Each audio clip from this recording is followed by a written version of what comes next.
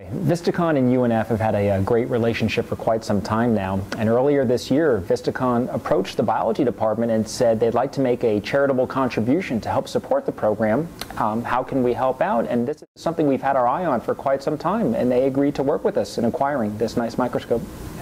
This microscope is kind of rare compared to the conventional microscopes that we use on a day-to-day basis in our biology department. There are in fact only 3 of these types of microscopes in Northeast Florida to my knowledge.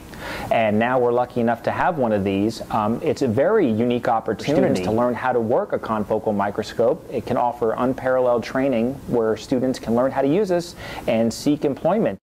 There's not many institutions where they have access to such a good microscope, and it's really going to give students here a leg up in knowing new protocols and having new techniques. What it does, kind of like an MRI, is it offers kind of cross sections, optical stacks. It will take a slice here, a slice here, a slice here, a slice here. Everything's in focus.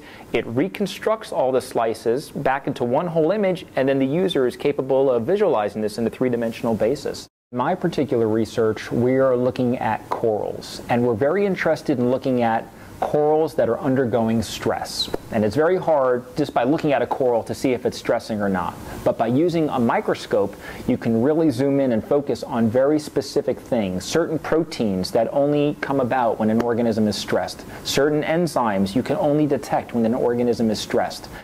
I first started working on corals and their reproduction when I got a TLO, a transformational learning opportunity with Dr. Cliff Ross here at UNF.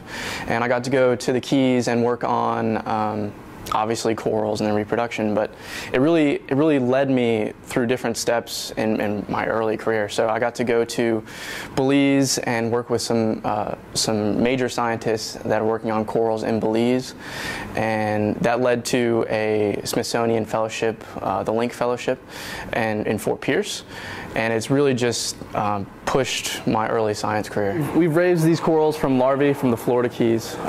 We're growing them to adulthood to try and be able to collect larvae on our own from here without having to go down to the Florida Keys.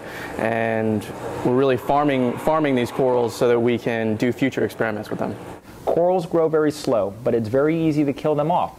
So we're very interested in looking at the little babies. Once the little babies come about, how can we make sure that the babies survive in order for the adults to be able to thrive? So what we do is we go down to the Keys every year and we work with this one coral called Porites asteroides. And the great thing about that system is we know when they're going to release their little babies. It's always on the new moon of May every year. So we go down, we collect the little baby corals, and actually we experiment with them. And we want to figure out what you take. We'll expose them to different temperatures. We'll expose them to different types of algae that they may encounter on the reef, and we see if they can take it, if they can survive, and if the stress. And by using this confocal microscope, it's one way of showing that they are stressing. It's really cool to see all the new techniques and things that New Age has brought to science, and all the little pockets that you can fit yourself into in science.